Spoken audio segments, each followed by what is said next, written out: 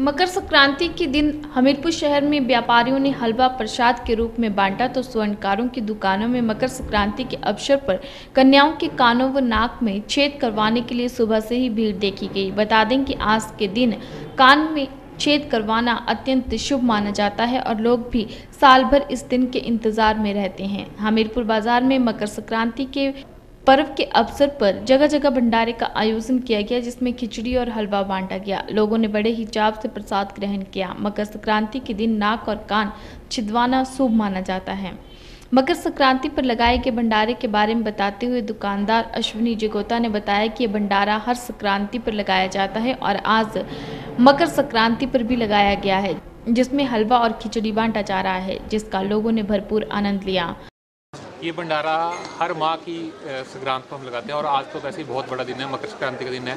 सबसे पहले सब प्रदेशवासियों को मकर संक्रांति की बहुत बहुत बधाई और लोहड़ी की भी बधाई, जो मतलब बहुत हर्षोल्लास से हमने मिलाई है।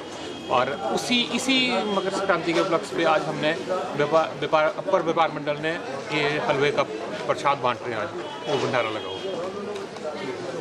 वहीं शहर के मशहूर स्वर्णकार कश्मीरी ज्वेलर की दुकान पर मकर संक्रांति के अवसर पर सुबह से ही काफी भीड़ देखी गई। इस मौके पर नन्ही कन्याओं के कान और नाक में छेद करवाए गए। कश्मीर सन ज्वेलर्स के मालिक ने बताया कि हिंदू धर्म के अनुसार मकर संक्रांति के दिन नाक और कान को छिदवाना बहुत ही शुभ माना जाता है और इसी उपलक्ष्य में दुकान में बहुत भीड़ देखने को मिली। मकर संक्रांति की हिमाचल वासियों की को कश्मीर सन ज्वेलर्स की तरफ से बहुत बहुत मुबारक हो।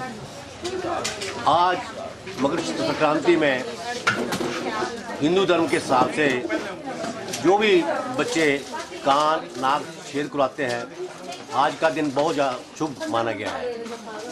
आज आप देख रहे हैं कि हमारी दुकान में कान नाक का ही ज़्यादा काम है और मकर संक्रांति को ये शुभ माना गया है। हमारी तरफ से पूरे हिमाचल वासियों को मकर संक्रांति की बहुत बहुत शुभकामनाएं।